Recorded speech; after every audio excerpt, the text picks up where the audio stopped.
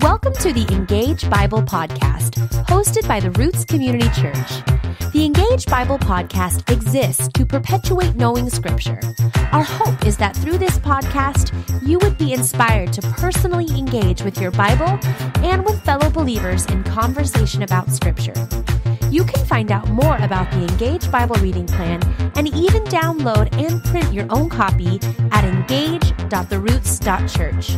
You can also contact us at engage@therootscommunity.com. Welcome to episode 41 of the Engage Bible Podcast. This is Casey Ball. I'm here with Russ Newkirk.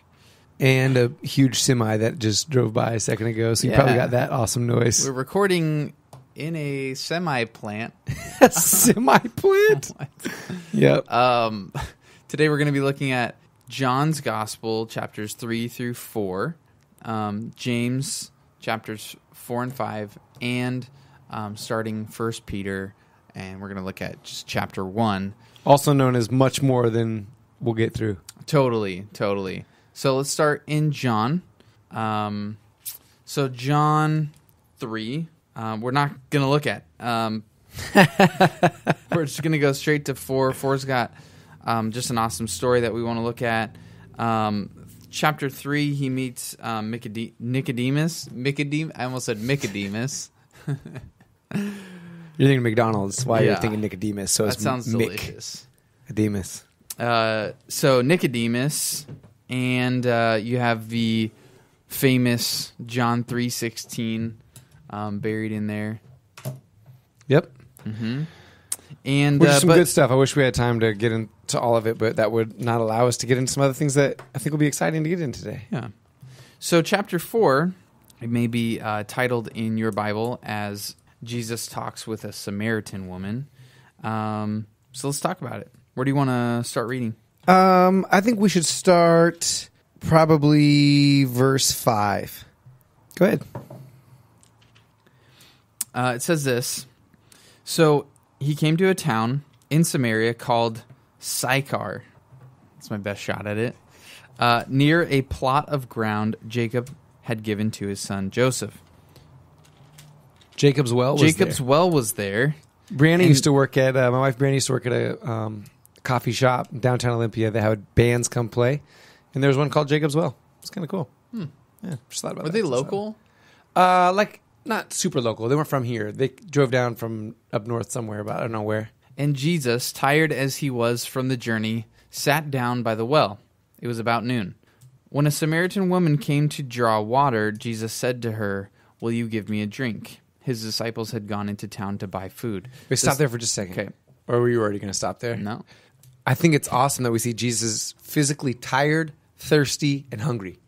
He's tired, it already said, from his journey. And then he says, "Will you give me a drink?" Showing that he's thirsty. And the disciples went to go get food because he's hungry. Just shows the he's fully God and fully man. It's awesome. Yeah. The Samaritan woman said to him, "You are a Jew, and I am a Samaritan woman. How can you ask me for a drink? For Jews do not associate with Samaritans." So Jews didn't associate with Samaritans because the Jews were basically racist. I was going to say they're racist jerks. Is what was going on. And Samaritans didn't associate with them either. I mean, Samaritans also weren't real nice to Jews. But I don't know. Samaritans were Jews and Gentiles that mixed. Yeah. And so, yeah. But it was mostly the Jews looking down their nose. You're right. It was mostly them being... Well, because there was so much value in the Jewish people of having pure Jewish blood. Right. So, and then, in this time, men didn't speak to women. Sure. So there's Jews kind of didn't speak to Samaritans. There's a social border that's being crossed. There's a gender kind of social hierarchy that is being crossed. I wrote down Jesus crosses man-made boundaries. Like that's what is going on here. That's cool. Nice. We're at verse 10. Jesus answered her, "If you knew the gift of God and who it is that asks you for a drink, you would have asked him, and he would have given you living water." Okay, stop again. It's so crazy. Like Jesus is talking in third person. Instead of just saying, "If you knew who I was, He says, if you would have known who, then he would have. And it's him. It's just kind of interesting the way he's saying it. It's all in third person. Sir, the woman asked, you have nothing to draw with, and the well is deep. Where can you get this living water? Are you greater than our father Jacob, who gave us the well and drank from it himself, as did also his sons and his livestock? Jesus answered, everyone who drinks this water will be thirsty again, but whoever drinks the water I give them will never thirst. Indeed, the water I give them will become in them a spring of water welling up to eternal life. It almost seems like Jesus and the Samaritan woman are having two different conversations. Like Jesus asks for a drink of water. Her response is like, should you even ask me that? Right? So, and then Jesus goes all third person and says, if you knew who I was and the gift of that's with you, you would have asked me. And her response back is, are you greater than our father Jacob? But Jesus doesn't straightforward answer. Doesn't just go, the answer is yes. Right. He could have said, yes, yeah, I am. I'm better. Here's why. But then he almost seems like he's having his own conversation, right? Yeah. Everyone who drinks this water, he doesn't address the actual question there. And whoever drinks the water, I give them, which I think is cool because he goes away from me pulling water out of this well. She's still stuck on, you can't even get water out of this well, right? And the water I give them will become in them a spring of water welling up to eternal life. That's awesome. And then again, it seems like he's now talking on an eternal level, on a spiritual level. Right.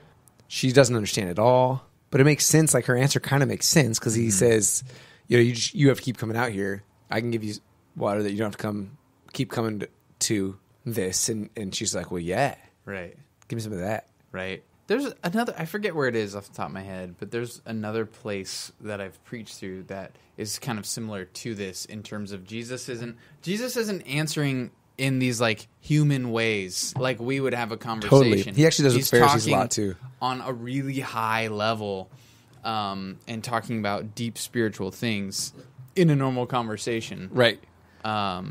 Which I think is something that we could learn from. Yeah. I mean, sometimes he does it in a way people don't understand.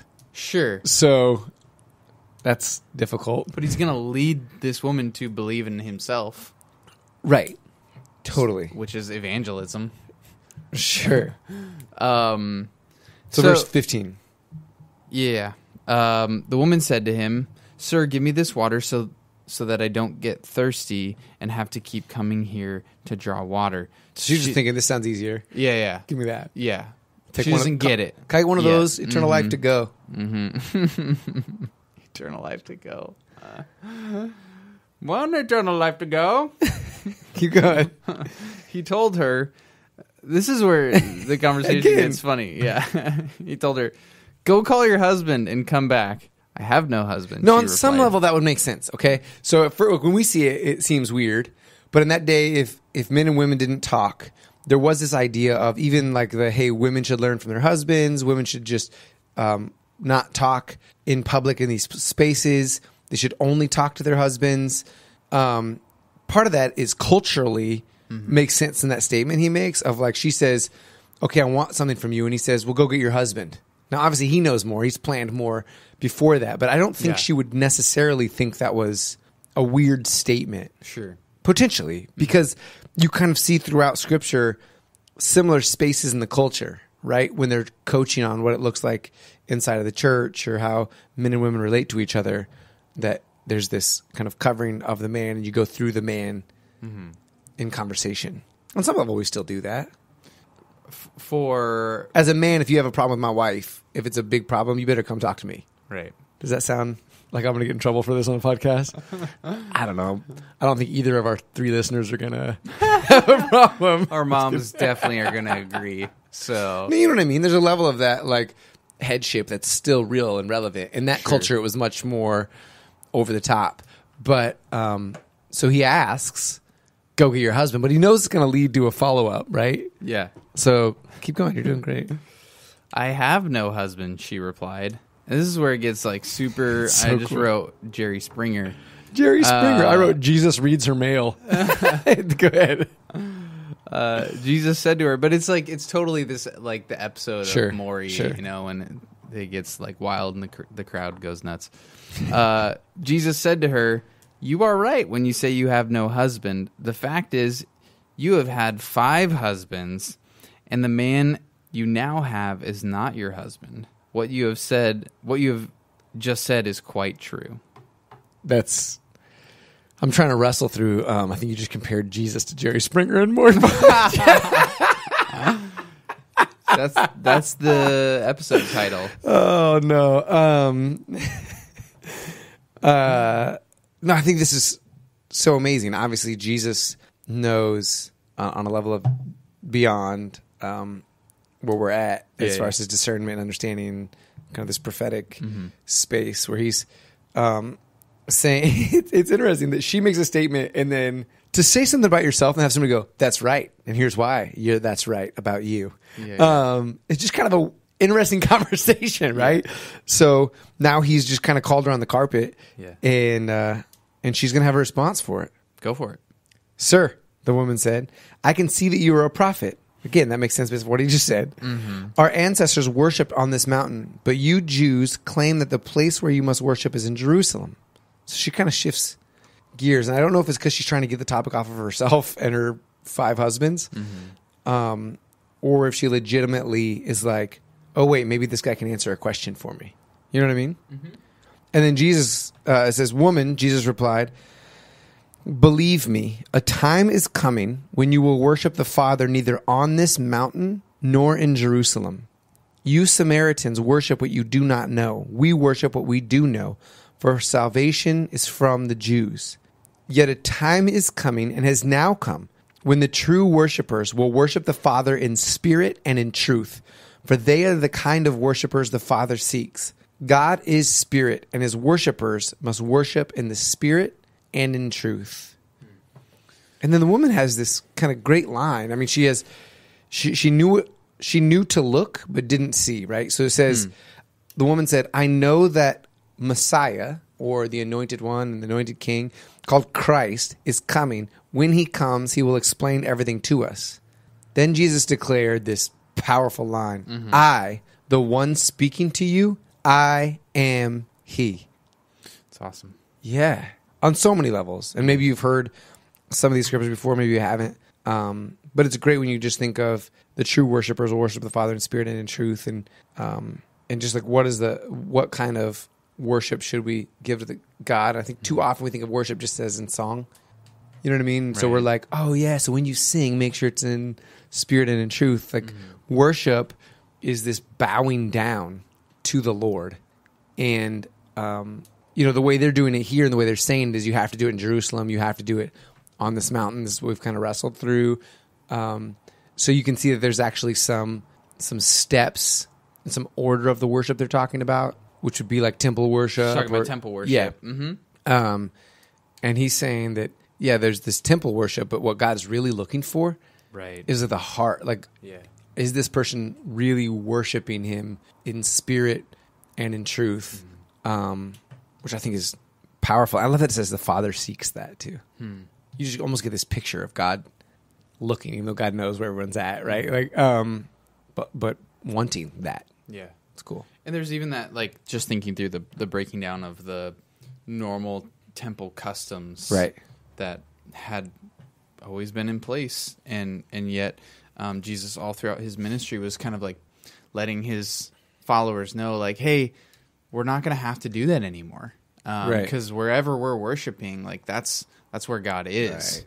Right. There's like the ceremonial washings, and he said, he's going to baptisms is kind of be part of that new look. There's the sacrifice. He is the sacrifice. There's the high priest. He is the high priest. Like there's the presence. He is there and present. You know what I mean? And so, and that's what's great there when he says it will come and it now has come. And he's literally standing there. Right. It's great. It's awesome. Yeah. And I just love the clarity of what is said in verse 26. And it makes me think of, and we talked about this a while back, but I wonder how my Jehovah's Witness friends, who I hope are going to come back to my doorstep in the near future deal with this line. I think though sometimes they would say yes. Translates it different. Maybe, yeah. Or they would say he is the Messiah, he is the Christ, but that still he's not somewhere in between, eternally that, right. And yeah, that's awesome. Yeah, let's move to. No, we can't. No, why? Because the story's not done. We just gave people part of a story. Well, I think then the disciples returned and were surprised to find him talking with a woman. We've already talked about why, but no one asked, "What do you want?" or "Why are you talking with her?" But this is huge. Then, leaving her water jar, the woman went back to the town and said to the people, "Come see a man who told me everything I ever did. Could this be the Messiah?" They came out of the town and made their way toward him. There's a lot in that, and I don't want to get too preachy, although I do want to get too preachy. Christ is revealed, or at least has this understanding now that this guy just said he's the Messiah. And she drops everything. She had a purpose, had a plan, had a task, had a chore, had a job. And after running into or having an experience with Jesus, she literally stops what she was doing. The water jars that she brought out to bring water back, she just left there because something that was of most importance had interrupted her regular pattern. And so she goes back, and I love what she says, "Come see." And there's this testimony of, like, I got exposed. Like, who I am got exposed. And I think it's Jesus. I think it's the Messiah. You should come check it out. Yeah. And so they come out, and then there's this piece, which I don't think we should get into right now, although I'd love to, this dialogue between Jesus and the disciples. And then in verse 39, it says, "Many of the Samaritans from that town believed in him because of the woman's testimony. He told me everything I ever did. So when the Samaritans came to him, they urged him to stay with them, and he stayed 2 days. And because of his words, many more became believers." So now there's a bunch of these Samaritans that believe in Jesus. They said to the woman, this is so awesome, "We no longer believe just because of what you said. Now we have heard for ourselves, and we know that this man really is the Savior of the world." Boom. So there's this transference. Like, their faith before was a faith based in the testimony that she had an experience with Jesus. Now this faith is, we don't just believe because you told us we should. We believe because it's been revealed to us that he's the Savior of the world. I think that's so good for us. Like, I'm not saved through somebody else's belief in him being the Savior. Now, it might spur something for me, and them saying, like, you have to come check this out, might draw me in. But really, there's this level of me needing to experience the risen Jesus. Like, there's this revealing of Christ by God to me that I go, man, I kind of believed before because of what you said, but now I believe he's the Savior of the world. And so it's a great story in the life of Christ that I think we can learn from. So that's why I wanted to finish that piece of the story. I love it. Now let's move. James, here we come. So James is kind of, you guys have noticed, I love James. A little bit of a bully. Oh, I love him. Yeah. He just never, I mean, I don't remember if he does, but he doesn't really use verbiage. He uses the word consider back here, but it's consider pure joy when things are hard, basically. But it's not like, hey, think about doing this, or maybe this. He just says, like, do this. If you do this other thing, you're dumb. You know what I mean? Yeah. Like, here's what it looks like. Do it. Yeah. If you don't, you probably don't even know who Jesus is and care. He seems like he'd be just kind of a very... Do you think he's just black and white? Intense person to be around. Totally. Yeah, everything's super black and white with him. It's right and wrong. 4, it's wise or unwise. It's either active faith or it's dead. Like, and he's calling out different types of people throughout his letter too, because he's writing to anyone. So chapter 4. I mean, let's just start with verse 1. What causes fights and quarrels among you? Don't they come from your desires that battle within you? Man, that's so awesome. Think about your personal relationships.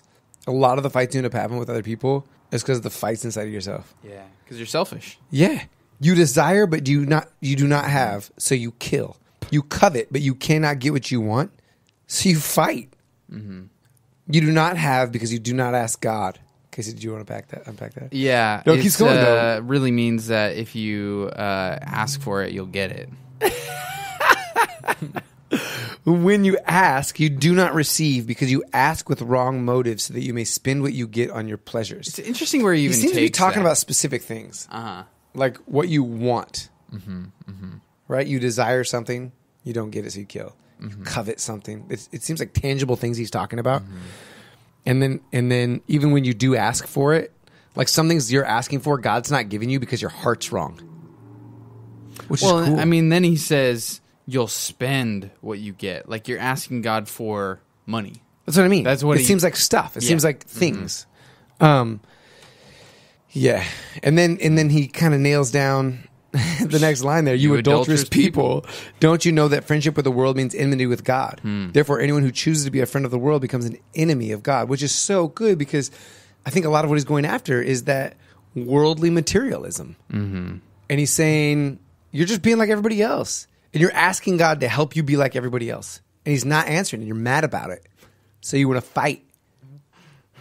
It's crazy. That's funny. Yeah.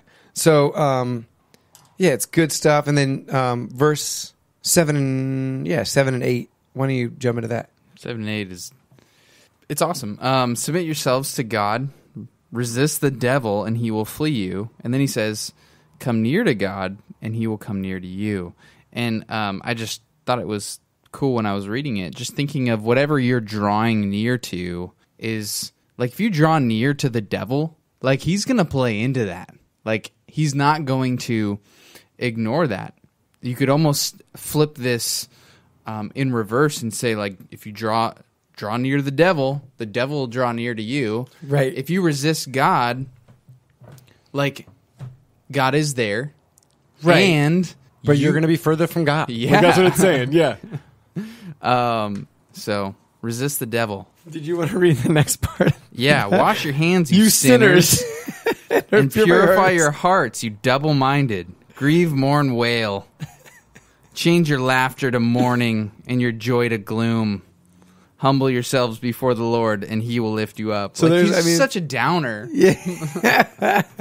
Even to say, like, turn your gloom to joy, that'd be like, oh yeah, we can rejoice in the Lord. Yeah. But he's like, no, if you're happy, just be sad. Bring yourself down. But it's cool. He'll talk about judgment a little bit there, and then he'll talk about boasting about tomorrow, which I think really runs into chapter 5, because he'll again kind of go after, you just think you have it all under control. Like, you think you can just do whatever you want, have whatever you want, and so you're saying tomorrow I'm going to do this, I'm going to carry my business, I'm going to make money, I'm balling, like, I do what I want. And verse 17 says, if anyone then knows the good they ought to do and doesn't do it, it is sin for them. And he'll say, like, don't boast about tomorrow. And then he gives this warning about, now listen, you rich people. And he goes in on them about, you hoard. Yeah.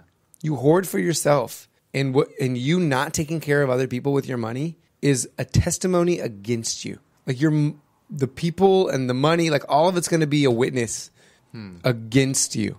Wow. That you don't act as though God would want you to, you greedy. That's heavy. Dude. Yeah. And then he'll move to patience and suffering, and a line about not swearing by anything. Just all you need to say is simple yes or no, which I think is cool. Kind of saying that if you swear by something, like, oh, I swear I'm going to do it, like, you've taken this, you're already showing that the weight of your own words aren't heavy enough, so you have to swear by something else. Yeah. And I think in doing so, you're taking even more weight away from your word. Like, you'd be better off just saying yes or saying no, and then making that carry weight by doing whatever you've said. And I'm preaching to myself at that point. I swear I'm going to do it. If you just said yes and you were good for your word, people you wouldn't feel like the need to swear by something. Yeah, that's why I tell everyone no. You swear by it? Yeah. Don't swear by it. I swear I'm not going to do it. No. I don't want to not come through and have my word not carry weight. I love the last little part. Yeah, of it. I was trying to move us to that. Yeah. It says this, is anyone among you in trouble? Let them pray. Is anyone happy? Let them sing songs of praise. Is anyone among you sick? Let them call the elders of the church to pray over them and anoint them with oil in the name of the Lord.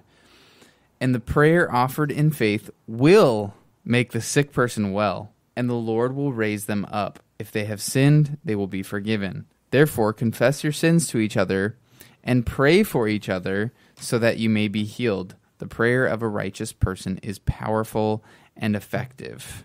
So what do you think that means, Russ? He's given some context on when you're going through things, we'll go through them together on one level, right? That's cool, yeah. Is anyone among you that we're supposed to be among each other? It's cool. And then if you're in trouble, you should pray. I mean, I think he's pretty self-explanatory on some of it. Is anybody happy? Let him sing. Like he's saying, like let him be happy. If there's like he's saying, like let's deal with things where they're at, which is pretty cool. So trouble, pray about it. Happy, praise about it. Sick, pray about it. You know what I mean? Like he's just going down this list kind of, and then saying, like we pray about it because we believe that it makes a difference. So that we should believe wholeheartedly and watch God move in those ways. And then it even speaks on it a little bit and explains it in verse 17. It's heavy. I mean, it's really heavy. Yeah. It says Elijah was a human being, even as we are. He prayed earnestly that it would not rain. It did not rain on the land for 3.5 years. Again, he prayed, and the heavens gave rain, and the earth produced its crops. Like they go from there's power in praying to also saying Elijah prayed and it didn't rain for 3.5 years, and he's a human like you. Mm-hmm. So your prayer can be powerful too. So that's what I'm going to be praying for. The rain to stop for 3.5 years. You just want us all to be in a drought and have everything die in the Northwest. Prove to you once and for all. Well, my praying is going to be for it to rain, so it'll be a prayer battle. And then they just cancel each other out. It'll be It's just normal weather for the next 3.5 man. years, guys. Don't worry about it. But this last 2 verses are really cool too. Yeah, I just they want to are. spend more time in that. Are we cool moving to that? No, let's move. My brothers and sisters, if one of you should wander from the truth and someone should bring that person back, remember this: whoever turns a sinner from their error of their way will save them from death and cover over a multitude of sins. What a way to end his letter, first of all. Anyways. But I think it makes sense that he'd end it this way on some levels, because he keeps saying, like, you missed it, you're dumb, do this, you missed it. And then he ends by saying, and remember this. Mm-hmm. When somebody is in this, you should bring them back. Mm-hmm. And if you do that, you're doing a good thing. You're saving them from death and covering over a multitude of sins. Mm-hmm. And so I think it's kind of cool that he ends it with this one last kind of line to go out with. Mm. You're going to mess up all these things I just told you because I gave you all these instructions. Mm-hmm. And when you do, you should go after each other. Mm. That's good. James with the mic drop. Yep. He's grumpy, but we love him. All right, let's move to Peter. I love Peter's letters. Yeah. He's so... He writes he's interesting just so ways. cool. Yeah.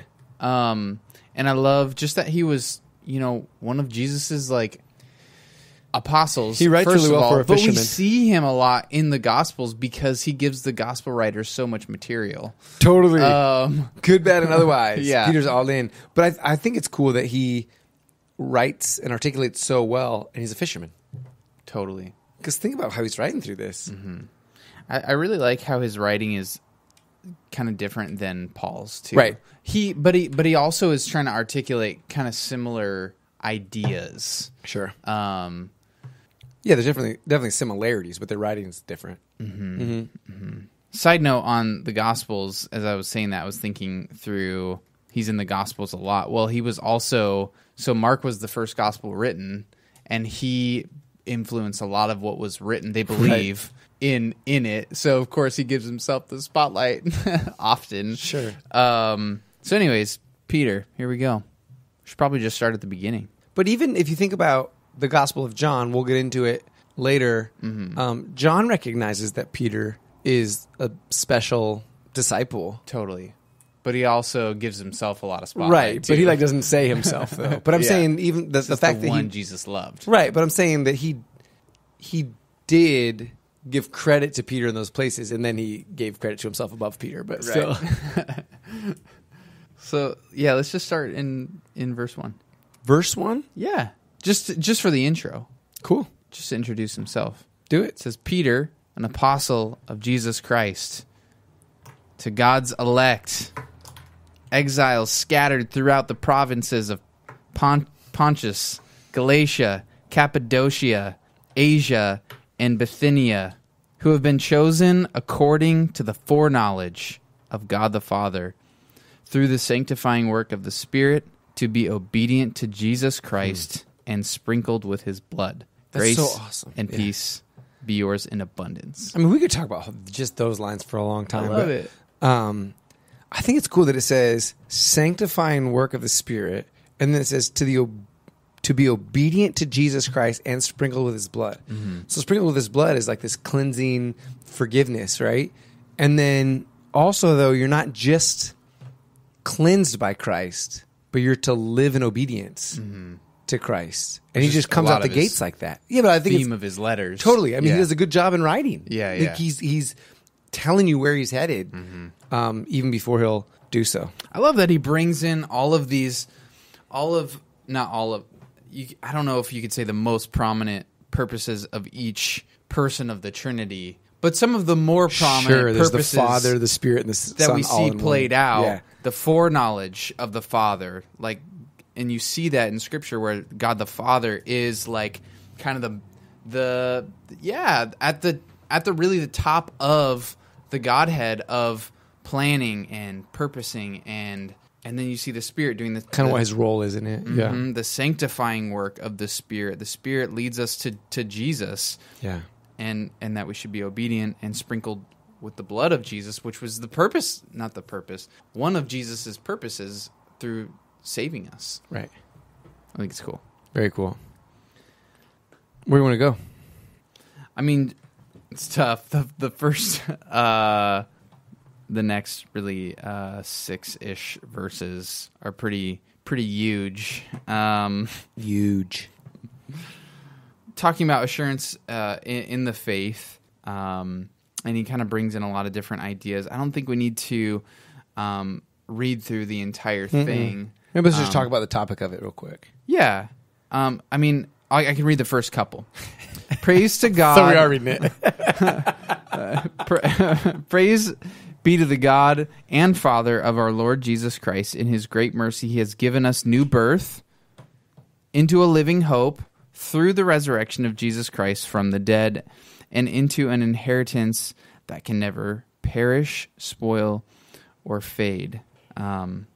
He goes on to just talk about the assurance in faith that because of God's work in choosing and saving you through Jesus, that trials that you face are to refine your faith. And he'll go on to, and we'll read in the later weeks, he'll talk about suffering and what suffering does to our faith. Yeah. And so he has this really cool line in verse 7 where he says that these have come so that the proven genuineness of your faith of greater worth than gold, which perishes even though refined by fire. I can't talk. Man, this verse is awesome. Yeah. These have come so that the proven genuineness of your faith of greater worth than gold, which perishes even though refined by fire, may result in praise, glory, and honor when Jesus Christ is revealed. Mm-hmm. There, now explain it. Perfect. I think it's awesome that all of the refining of our faith, still God gets the glory. Yeah, and that these you nailed earlier that these things come and they come so that there's a genuineness of faith. So that, I mean, when you boil it down, when you get off all the other stuff, what's left? Right. And that life sometimes can burn everything else away. I mean, you can feel like you're at the bottom, but if you're at the bottom with God, you're good. You know what I mean? And so there's this idea, like you said, of refining fire. Like you're going through it, and anything that's not faith, that's it's giving the example of gold. When you're refining gold, everything else is burned away. And so anything other than faith in those moments burns out. So if there isn't real faith, that burns out too. Yeah. Maybe nothing comes through the fire. And so it's just a hard thing to kind of work through, but it's a cool line. And it helps us understand, for those that have their faith in Jesus, that those times can man, they can feel hard, but then at least I know where I stand. Man, I do have this. Sure. I got this. Yeah. You know what I mean? And so, yeah, it's pretty cool. So then he goes on to talk about being holy. Yeah. You should read it. Yeah, you should. We love you guys. Love you. See you next week. Thanks for joining us. We'll see you next week. Peace. Thank you for listening to this week's Engage Bible podcast. We pray it is a blessing to you. We encourage you to go now and participate in your own reading of Scripture and engage with fellow believers in Bible conversations. As a reminder, you can access and print a copy of the Engage Bible reading plan at engage.theroots.church.